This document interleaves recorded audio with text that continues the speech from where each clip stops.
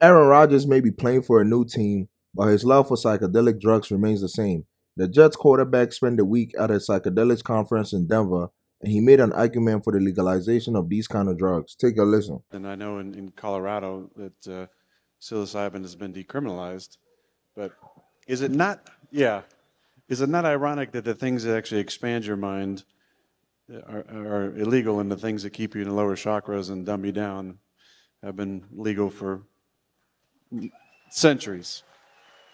Because I guarantee you, all these bums who want to, come after me online about my experience and stuff, they've never tried it. They're the perfect people for it. We need to get these people taking it. And you know what? It's going to be hard to cancel me because, the previous year, 26 touchdowns, 4 interceptions. We had a good season. Ayahuasca, 48 touchdowns, 5 interceptions.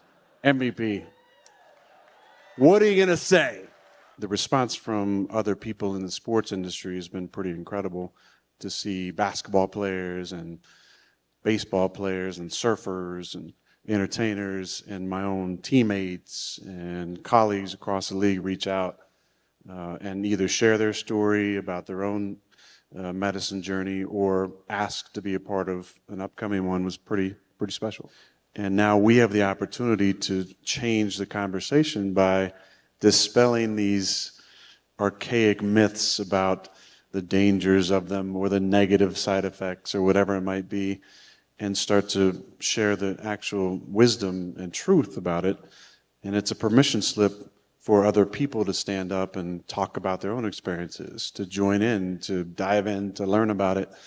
And I think that's how we move this conversation forward, is for more people to be out there, comfortable talking about their own journeys, their spiritual journey, their medicine journey, their ceremonies, so that we can bring this to people that need it. Aaron Rodgers and his good pal Aubrey Marcus, who sat along the NFL star at a podium, glowed about their uses of psychedelics while addressing a big crowd.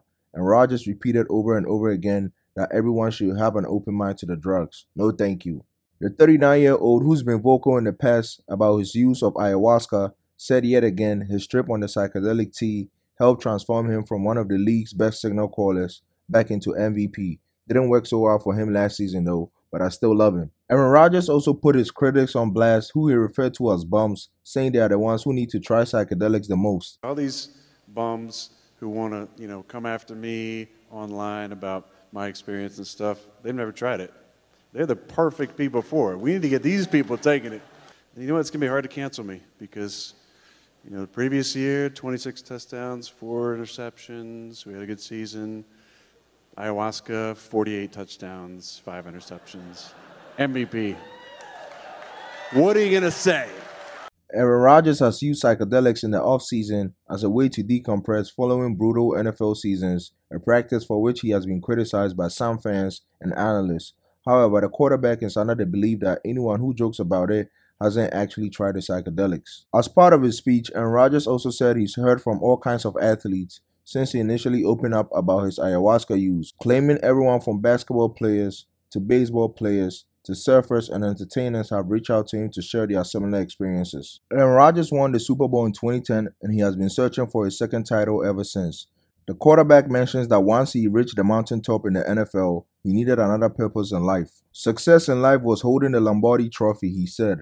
Now I've done that, now what? Now what's the purpose of all of this? Even if he's able to win a second championship, Aaron Rodgers has made it clear that he has found more to life than winning, and he credited this spiritual journey for it. But anyways, let me know what you think in the comments down below.